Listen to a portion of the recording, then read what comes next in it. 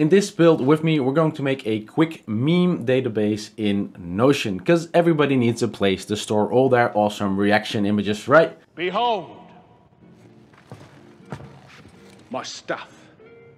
Now, obviously, you'll also be able to use it for other images, and this is a build with me, so there's no pre-built template I'm showing off. We are going to build this together.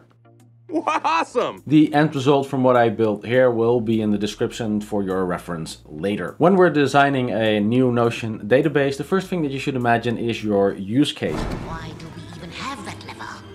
And in my case, it's like storing images that I find on the web and being able to retrieve them to answer them to people somewhere else. And that means that there's a couple of things that I need to store in there. First of all, it will be images, so it will probably be a gallery. There will be a not suitable for work tag, because my reaction images, some of those are just for friends only and not something I want to show at work or have people watch when I'm scrolling by. I want to be able to put the source URL in there because I want to know where I found this on the internet. It might be related. I might want to be able to find out what the original context was, stuff like that. And I want to have some tags on it because I might want to group things later. Now, to find things, I'm just going to use the title because that's easier to search. Let's build this.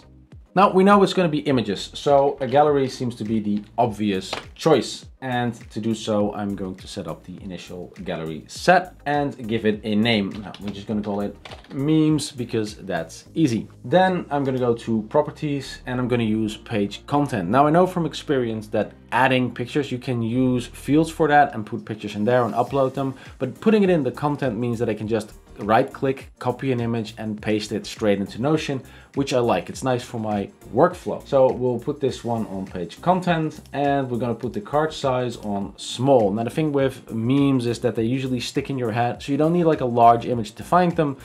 Small image is usually good enough. Our brains are amazing. And I'm going to do fit image, and another reason for that is that memes come in large and small sizes, and usually you have some text on the top and bottom, and if Notion would cut those off, it will be harder for you to find. Now, most of the things that I wanted are already there. There's a created, there's a tags.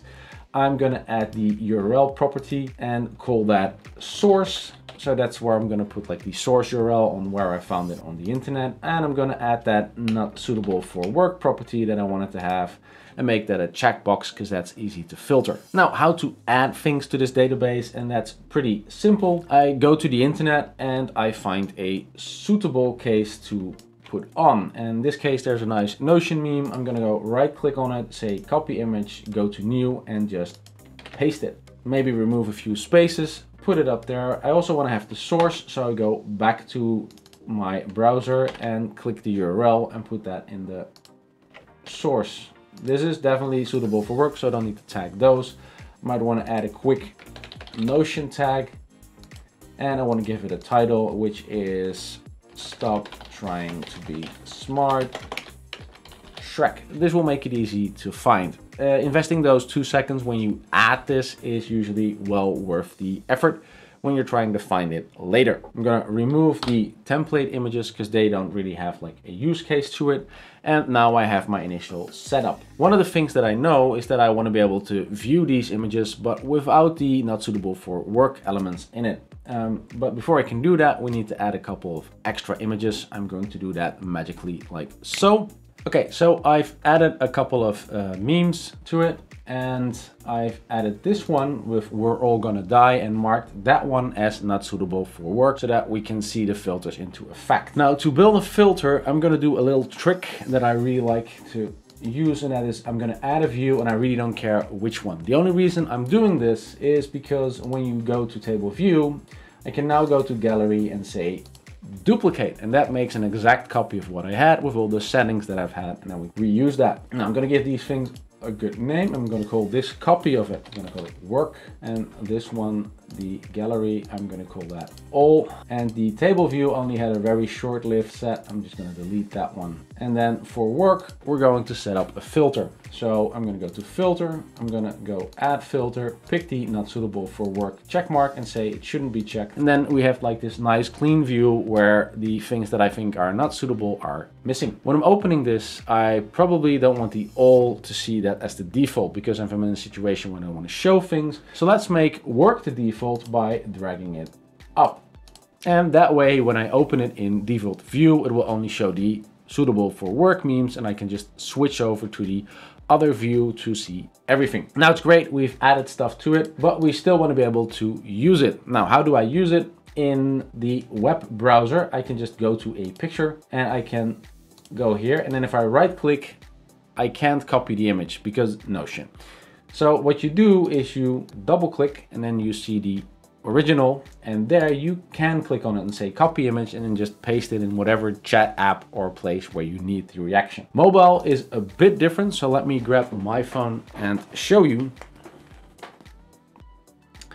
Start a screen recorder so you can see what I'm doing. First of all, that you will notice is that if you're using your mobile phone, searching becomes a lot more important because the images take up a lot of space, and at some point if you start adding things, it will be scrolling forever. And this is also one of the reasons why we picked these useful long names, so I can type in Yakuza and immediately get like the Yakuza meme that I was sharing earlier. Now, I don't know how this works for iPhone, and I can't test because I don't have an iPhone, but as far as I could figure out using the internet, you can pick the download option and that will download it to your phone, add it to the film roll, and then you can use it in whatever chat app you're using straight from the film roll. It doesn't work on Android though, because in Android, if I share this, then I get the URL and it shares the URL in WhatsApp and other chat tools. And that's not what you want because that looks ugly and that means the people have to click on it. So what do you do on Android? And that is you go to the same one and you say view original, which is similar to the double click on the website, and then you get it in a browser, and there you can hold your finger on it and then just use copy image or share image to get it straight into whatever chat app you're using. So this was more of a fun short format called Build With Me, where we built something together and I show the whole thought process that went behind it. I picked something simple like the meme databases because for the initial video I wanted to get something that wasn't too complex and was easy to make. If there's something you would like me to build together with you, then let me know in the comments down below and I'll see if I can make a video about it. Now remember, you're awesome, keep it up.